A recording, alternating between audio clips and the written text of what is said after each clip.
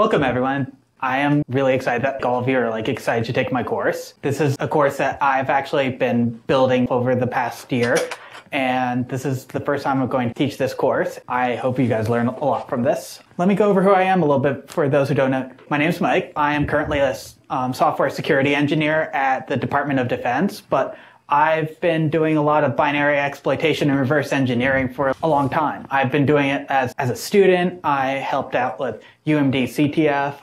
I do a little bit for my job as well. And I also enjoy doing a lot of C programming and low-level kind of work. And that's what I enjoy doing in terms of cybersecurity. About this course and why did I create it? I enjoyed the content of ENPM809V, and that really helped me understand some of the core fundamentals of binary exploitation a little bit better. But I wanted more. And I want to actually be able to learn about different kinds of binary exploitation too. So I thought, why not continue from where 691 left off? In particular, we're going to go deeper onto Linux specific, not just Unix exploitations. We're going to be learning about user and kernel space hacking. And then I also want to introduce some embedded systems too, because Linux is on a lot of embedded systems, and also there's some differences too, especially in bare metal embedded, where you'll see a lot of similarities to what you might see in a Linux hack, but there might be a different twist to it. So kind of seeing a little bit of what you might see in the real world if you work with Linux or embedded systems. So kind of giving you that kind of application to it.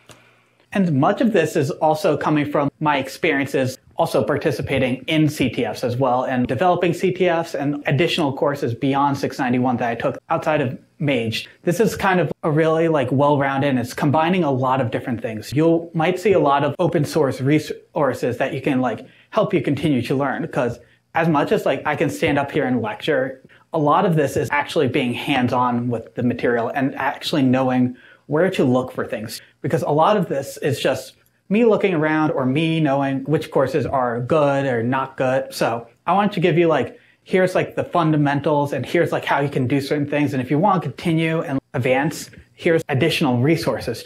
The learning does not stop here. And then a little bit on how this course is going to be structured.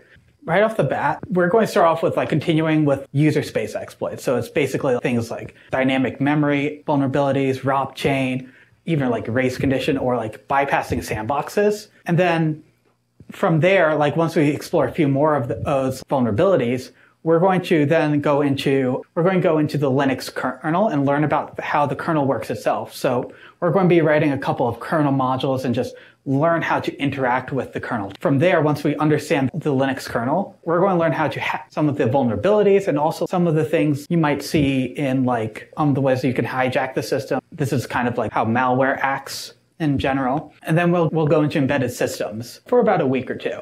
Most of the assignments are going to be hands-on assignments. There's not going to be a actual final exam, traditional exam. What the final actually is it's accumulation of 3 assignments that you're going to do over a week. Over the course of the semester, you're going to be given here's one homework assignment. We're going to focus on a ROP chain, and you're going to learn how to exploit that. And then the next week, dynamic memory, and then we keep going. The final, I'm going to give you 3 random ones, and you're going to figure out what the vulnerability is and how to exploit it. And that's going to be the idea of the course.